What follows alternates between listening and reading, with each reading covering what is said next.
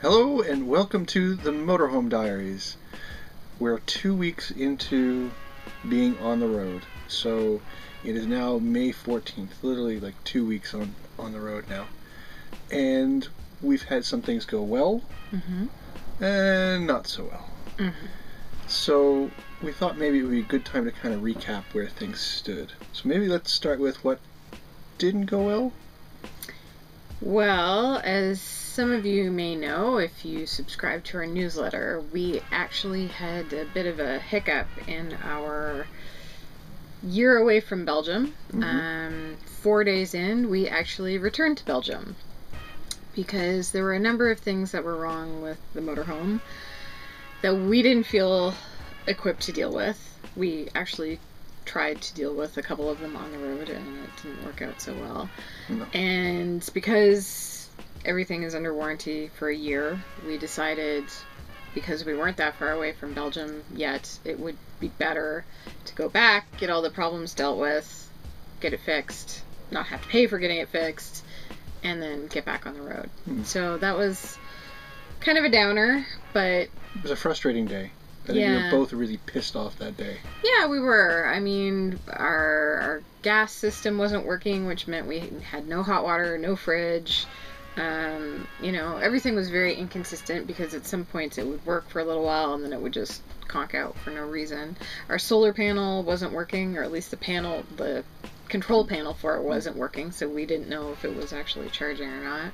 And a couple of other little minor things that were just annoying, really. So... the upside of that is we did get everything fixed pretty quickly. We had the engine checked out, which we were also a little bit concerned about, and that got fixed relatively easily, so that was good. I was happy with Vanomobile. They jumped on it when we got there. We called them ahead of time and said we're going to be there in 4 hours, and they said no problem, when you get here we'll be ready, and they put 2 technicians on it and sorted that out and a couple other things that we didn't think about. So that was good. I mean, so the support was good. Too bad we can't take them with us on the road. Yeah, that'd be nice. Just kind of tuck one underneath one of the sofas or something. And I think one of the things that we've gotten from other people who do or have motorhomed is that, especially from your father, was that this stuff happens. Yeah. Especially when you're taking a machine out that for the first time that hasn't been used in a while, stuff needs to be fixed. And let's be honest, we just didn't have time to test this stuff out before we left. No, we had just a couple of days to get all of our stuff in it, and then we were immediately on the road. So, I mean, even things that I think had been tested by the seller didn't really have time to see if it was functioning or not. So there was that. But then we also had a few wins. I mean, first off, we've been living in this for 2 weeks. Yep. We haven't killed each other. The cats are still with us. Yep. So that hasn't been a big thing. I think a big win has been the cats haven't freaked out as much as we expected them to, and we'll talk about that in another episode.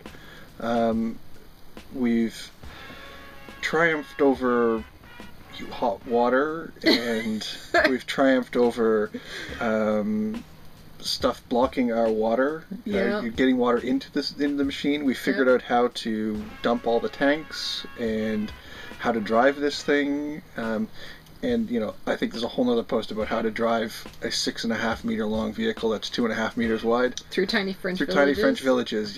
And even on motorways, it's still not the easiest thing. So, you know, taking it all in stock, today's a good day. We've had down days where we've been frustrated, we've been upset.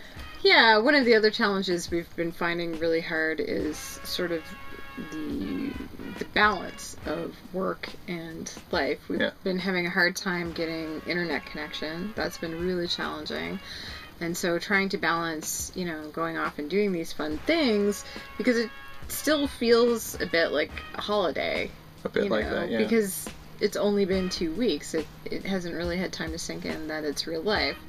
So getting into a routine of being able to do work and stay on top of that, as well as enjoy the fact that we're doing this thing that we've always wanted to do. That's been a real challenge, and I think it will continue to be a challenge for a while. Yeah, especially when we don't have the internet. This is critical, folks.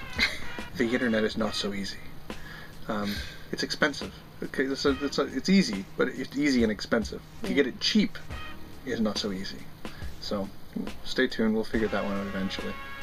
But how do you feel 2 weeks in? What's your just general state of being? Today I feel pretty good. Yeah. I had a hard day.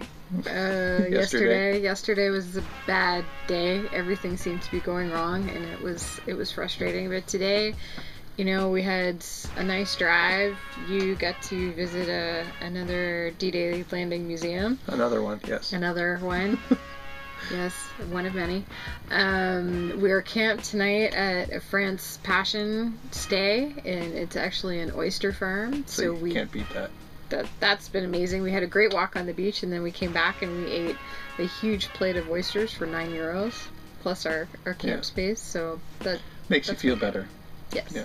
So I think the same thing for me. I mean, I didn't have a bad day yesterday, but I think there's been some moments where we've been frustrated with each other. It's a small space, but we've gotten through it.